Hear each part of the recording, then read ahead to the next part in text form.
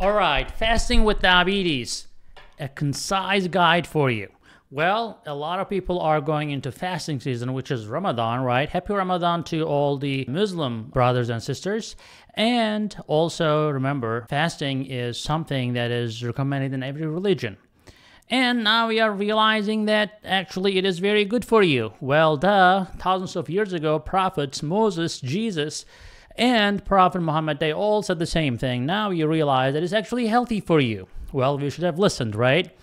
And I hope this month brings everybody the serenity, the peace, and understanding. So Muslim, Jewish, Christian, no matter what, we are all human beings. We all come from Adam and Eve. Let's love each other. Let's support each other, especially during these times. There is no reason to be mad with each other because it is not generally the people. The politicians are poisoning us, unfortunately, putting us against each other. So let's not do that. And if you are fasting for religious or non-religious reasons, I'm going to tell you how to do it right, and I hope I will be helpful for you today. Now, of course, fasting requires a strategic approach, depending on what you're doing, right? So, especially when certain medications are part of your daily treatment. Some diabetics cannot fast at all, and we'll point them out as well. Now, let's talk about sulfonylurea users. So, when the dining table is temporarily off limits, remember to only take medications like glipizide before a significant meal. So you don't want to take your glipizide or glimepiride before a small meal and then fast for a long time. You're looking for trouble for low blood sugar. So an extended fast, more than 10 hours, may call for maybe a half dose. So if you're taking, for example, 10 milligrams of glipizide and you're going to fast for a long time, consider taking half of that. Now, this is not a medical advice, and some people will say, oh, you're trying to give medical advice. I'm not. I'm just giving you some educational piece here, and it's a common sense, right? So you don't have to be a doctor to think, okay, well, if you know how the medication works, you should be able to think that, okay, I should take half of that because I'm going to be fasting for 10, 12 hours, or I'm going to go work out, or I'm going to be physically very active. It is wise to reduce your dose unless you're running very high already. So if you're running like 300, maybe reducing the dose is not a very good idea, but if you're fairly well controlled.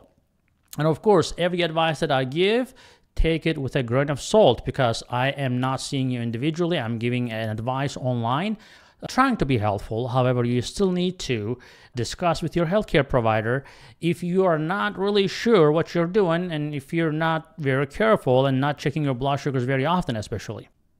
Now, let's talk about insulin-dependent fasters, right? So you should continue monitoring your blood sugar levels and make adjustments based on your readings. So from a fasting standpoint, if you're religious fasting, injecting insulin is not going to break your fast. But if you go low, you have to break your fast, right? You have to have sugar. You cannot insist on keeping your fast if your blood sugars are low, so you have to be very careful with insulin.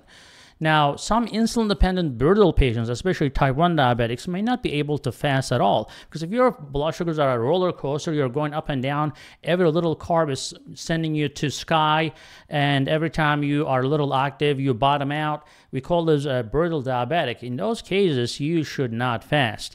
No matter how religious you are, you have to really take care of yourself. And God is not going to like you if you're trying to harm yourself, right? I'm not a religious scholar, but it just makes sense to me. Now, hydration often overshadowed by the intricate dance of monitoring glucose levels and managing medications, but hydration remains pivotal aspect of managing diabetes. So if you are dehydrated and your blood sugars are soaring, your kidneys can get into trouble. So during the fasting periods, if you're not dry fasting, which is, every religion has a different type of fasting, but for Ramadan, most Muslims will do dry fasting, which can be dangerous. So you have to be very careful if you're dry fasting, if you have kidney problems, if you are prone to dehydration, you should be very careful about, fasting. And if you are not confident that you will be able to get over it without significant problems, I would say be on the cautious side and do not fast. Now, when you're not having regular food intake, that can sometimes camouflage the signals of dehydration until it becomes alarmingly pronounced, and you may find yourself in the hospital with kidney failure, which is not fun. Now, adequate hydration facilitates the kidney's Herculean task of filtering the glucose from the bloodstream. So whenever you're going to start your fasting, load yourself up with a lot of electrolytes and water to make sure that your body can actually stand long periods of fasting. And without sufficient fluid intake, again, it's going to exacerbate your blood sugar levels, and in some cases, it will lead to kidney failure and some other problems. So be very careful. So yeah, it is not only beneficial, but it is non-negotiable pillar of fasting safely with diabetes. Now let's talk about some specific guidelines. Now let's say you're taking a basal insulin. What are they? Like Toujeo, Tresiba, Levemir, Basal, insulin glargine, you name it. There's a lot of them nowadays, right? Orlantus, another common one, right? So you can continue the usual dose of basal insulin if your blood sugar levels are above the target, especially if you're type 1. You cannot stop insulin no matter what because you have no insulin in your body. When you're fasting, your insulin levels come down. So sometimes if you're a controlled diabetic, you may have to cut back on the basal insulin as well. So you can reduce by around 20% to compensate for that increased insulin sensitivity when you fast.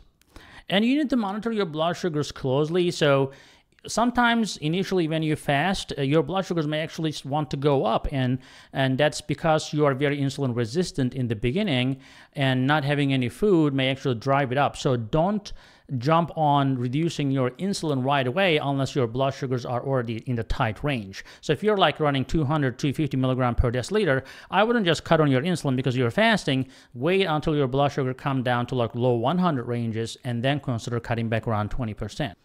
Now let's talk about exercise, right? So you may not want to exercise, but if you're physically active, that sometimes counts as an exercise. So if you're combining especially insulin and sulfonylurea with physical exertion during fasting, you definitely are looking for trouble. Then you may end up with really drop in your blood sugar. So I would say if you're fasting, try to avoid exercise to maintain the equilibrium in your body. If you're not on insulin or sulfonylurea and you are not dry fasting, incorporating some exercise slowly is not going to hurt. So I would recommend that.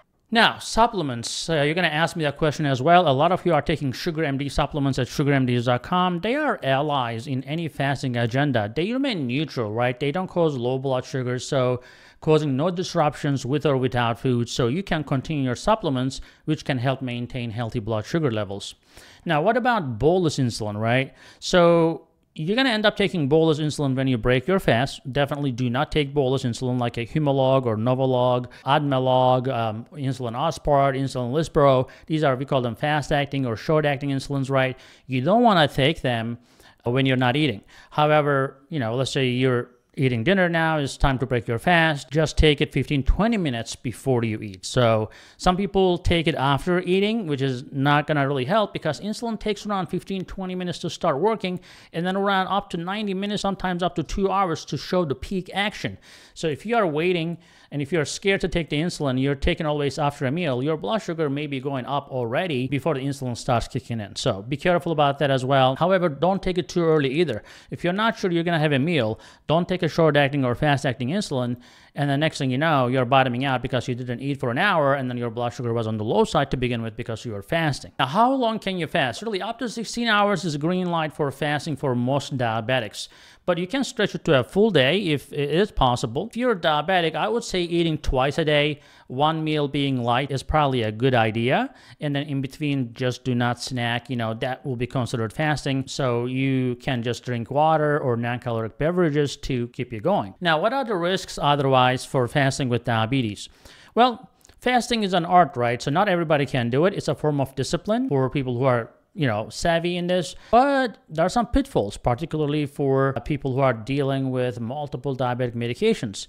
So the cliff edge of low blood sugar beckons as a primary concern. So stripping away the sugar coating when insulin or other blood glucose lowering medications continue their march without the usual caloric reinforcement, then the blood sugar levels might decide to plummet, which is a scenario that is less than ideal for anyone.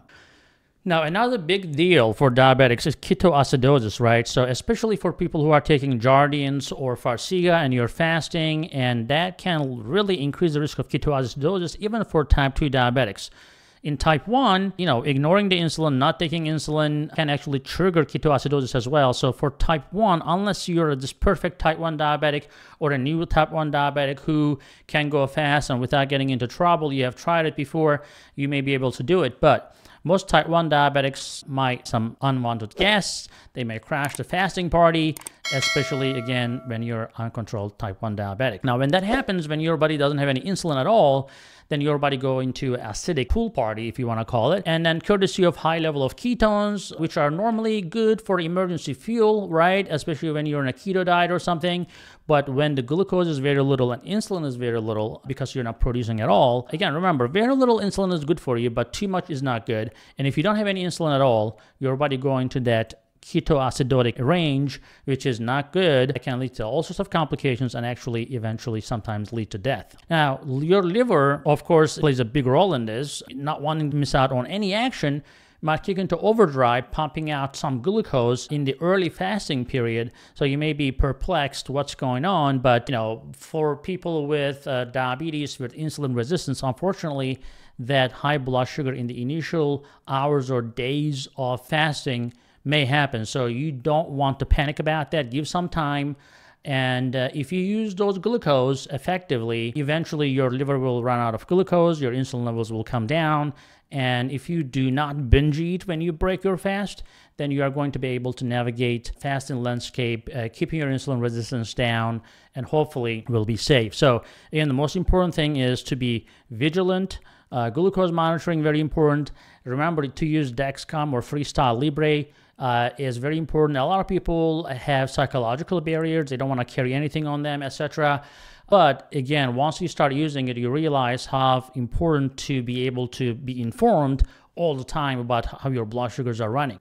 So the balanced diet, let's talk about that. So while, fasting might seem like a break in your culinary creativity, it's anything but a holiday for your dietary needs, especially with diabetes in the mix.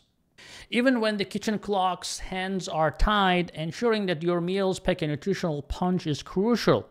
Think of your food as a compact, nutrient-rich ensemble that needs to hit all the right notes in a shorter performance. High-fiber foods slow down glucose absorption, playing the long game in your bloodstream and keeping sugar spikes on the bench.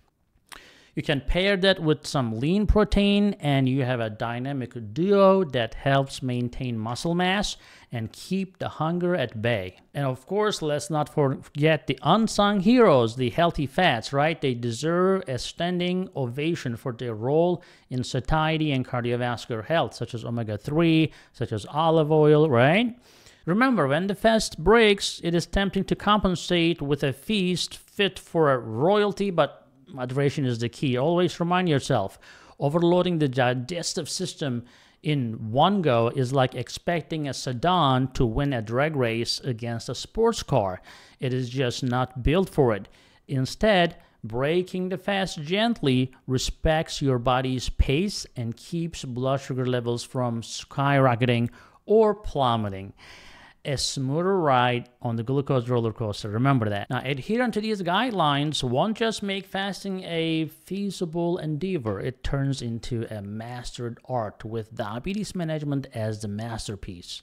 Again, remember, consult with your healthcare professional to tailor these strategies to your unique health profile and ensure that fasting brings health benefits and not just risks. Whether fast is linked to a religious calendar or scripted for a corporal purification, the process is revered as a cleanse for body and spirit. Delve into the fast with clarity of purpose and beat penance or well-being. And remember, if you're a type 1 individual with brutal glucose control or your glycemic narrative often features the hypoglycemia, the low blood sugar, fasting might not belong in your script. In such cases, one's health script should remain unedited by fasting. In essence, fasting for the diabetic patron is a meticulous orchestration, modifying the medication, listening to the cues, avoiding excessive physical exertion, and tuning into one's physiological signals are all critical measures, guys and ladies. But thank you for watching. I hope you happy fasting, and we'll see you in the next video. Hey guys, I hope you're enjoying this channel so far, and I hope you subscribed already. If you didn't, do it. And if you did, watch this video right there. I think that will help you too.